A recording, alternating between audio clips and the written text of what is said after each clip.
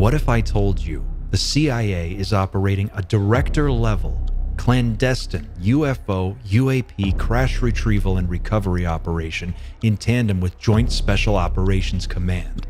What if I told you that so far they've recovered at least 9 discs from crash sites around the world, 2 of which are intact? And what if I told you that this isn't even the crazy part?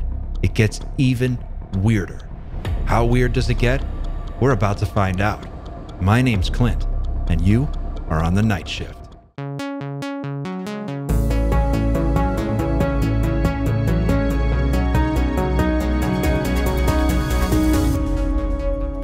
According to a bombshell article by the UK Daily Mail's Josh Boswell, the CIA operates a secret office called the Office of Global Access in tandem with JSOC, the Joint Special Operations Command, that has conducted UFO retrieval missions on at least 9 crash sites around the world, according to whistleblowers. Here is the article, and this is by Josh Boswell, the UK Daily Mail. I'll put a link to it in the show notes. And it says a secretive CIA office has been coordinating the retrieval of crashed UFOs around the world for decades, multiple sources told dailymail.com. One source said that at least 9 apparent non-human craft have been recovered by the U.S. government, some wrecked from a crash, and 2 completely intact. 3 sources briefed on those alleged top-secret operations told dailymail.com that the Office of Global Access, the OGA, a wing of the Central Intelligence Agency's Science and Technology Directorate, has played a central role since 2003 in orchestrating the collection of what could be alien spacecraft. The 3 sources, who spoke on condition of anonymity to avoid reprisals, have all been briefed by individuals involved in those alleged UFO retrieval missions. Though the shocking claims sound like they come from a science fiction novel, they are part of a growing body of evidence suggesting the U.S. government could indeed be hiding advanced vehicles that were not made by humans. It's not from a sci-fi novel. It's from Stargate, SG-1, where an elite team of Air Force commandos retrieve alien technology for human betterment and they bring it back to Earth.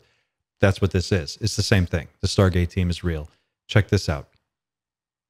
Here's the seal of the OGA. Tell me this isn't from the props department at Stargate. This is exactly like something that would come out of one of those episodes. It's unbelievable. So this article gets even weirder. Stick with me. Here we go.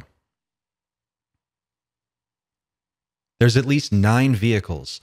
There were different circumstances for different ones. One source briefed by the UFO program insiders told dailymail.com. It has to do with the physical condition they're in. If it crashes, there's a lot of damage done. Others, 2 of them, are completely intact. Now it goes on to say the source said the CIA has a system in place that can discern UFOs while they're still cloaked. What? And if the non-human craft land, crash, or are brought down to Earth, special military units are sent to try and salvage the wreckage? Are you kidding me? So we have cloaked craft. Not only do we have cloaked craft, but the CIA has some kind of elite ninja team that can see the cloaked craft. And then we have the means to bring down these craft and then go in and retrieve the crash disk or UAP. What? Quote, the task at hand is simply to get it into custody and protect the secrecy of it, one source said. The actual physical retrieval is by the military, but it's not kept under military control because they have to keep too many records. So they start moving it out fairly quickly into private hands.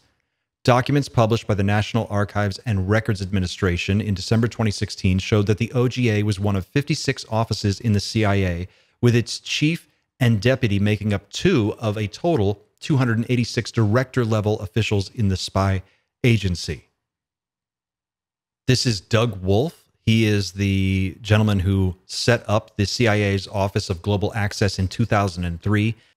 A 255-word biography of former OGA Deputy Director Doug Wolfe, published by an aerospace conference in 2017, says that he helped start the Office of Global Access.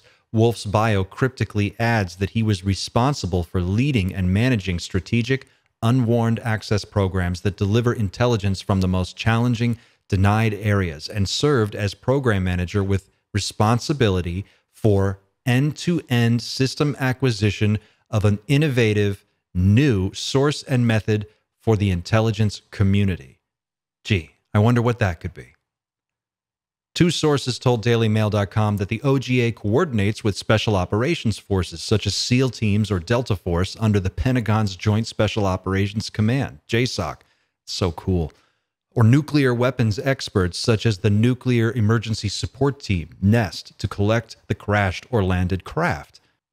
One source said that the Air Force Special Operations Command's 24th Special Tactics Squadron based at Pope Field Army Air Base in North Carolina has also been involved in securing areas for UFO crash retrievals. Sources say the CIA office then often hands the wreckage or material over to private aerospace contractors for analysis, where it is not subject to rigorous government audits and can be shielded with protections for trade secrets.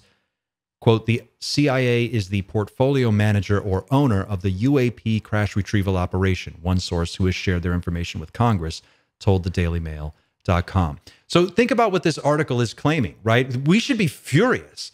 The CIA, in tandem with Joint Special Operations Command, operates a clandestine UFO crash retrieval program. They have the technology and capability to see cloaked craft and bring them down out of the sky.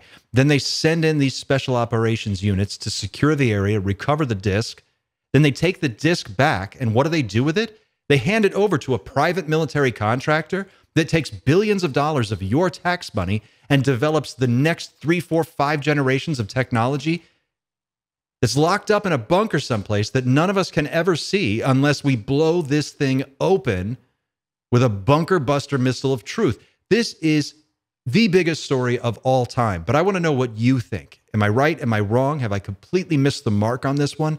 Let me know what you think in the comments, and please don't forget to like, share, and subscribe. It is a heavy lift to build this channel, and I can use all the help I can get. I'll see you in the next one. In the meantime, keep looking up.